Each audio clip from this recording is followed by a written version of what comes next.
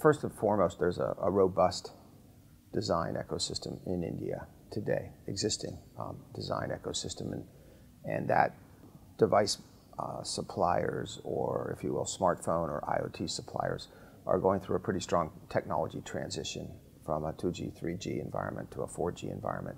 And that's, of course, where we come in as a world leader in 4G and become quite strong.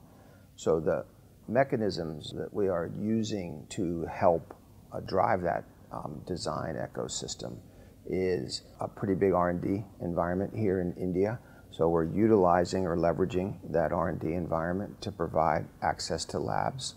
There's a lot of intricacies that need to be done for a device, a smartphone device, camera tuning, radio tuning, application tuning, things of that nature, and we are providing a lot of resources to enable that and do that. There will be a lot of verticals that benefit from the utilization of connectivity. So when I think about agriculture, I think about measurement and metrics, how to manage water flow as an example, how to manage feed as an example. And so the opportunity to do all of those things through a connected level device, IoT would bring that enablement into agriculture. Making sure that that connectivity, thinking about agriculture by default, it's in a rural environment, right? A farming type environment. And so making sure that the connectivity, the network reach is there is obviously challenge number one. I think that's a challenge that occurs in many corners of the world. You have a limited number of doctors and a limited number of facilities. And so to be able to reach a mass amount of people effectively, it can't be done on a one-to-one basis. What IoT brings, once again, is rapid information. So you can have information on a patient available to the doctor or the facility to review.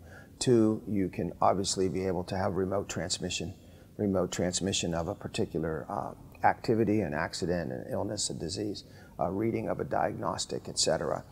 Just as you think about as something as simple as a text message or a WhatsApp message, think about the communication of information being just as rapid and just as fast. And so instead of attaching a picture, you're attaching a diagnostic.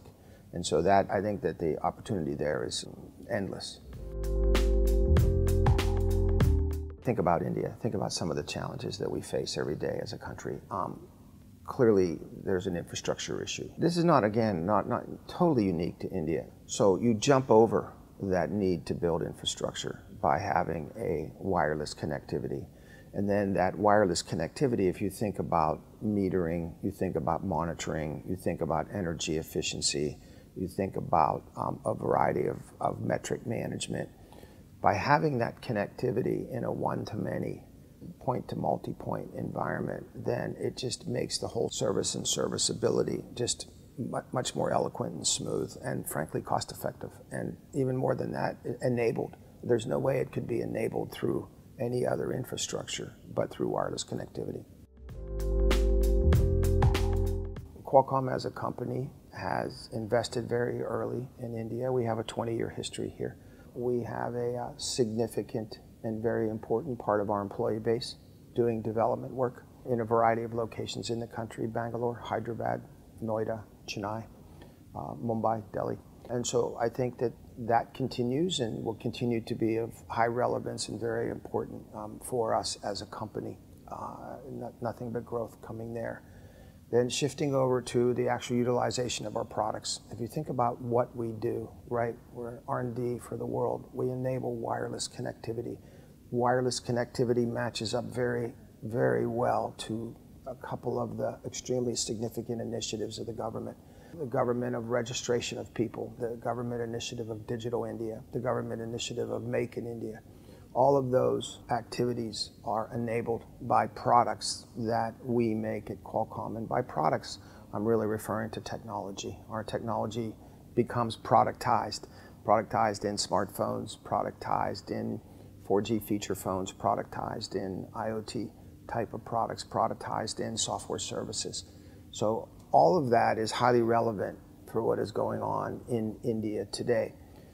The transition of Gs from a 2G, 3G environment to a 4G environment is a glove fit for what we supply as a company and as a leader now in the next G or 5G transition. And I think it's with high confidence that we will be an active participant in that in India.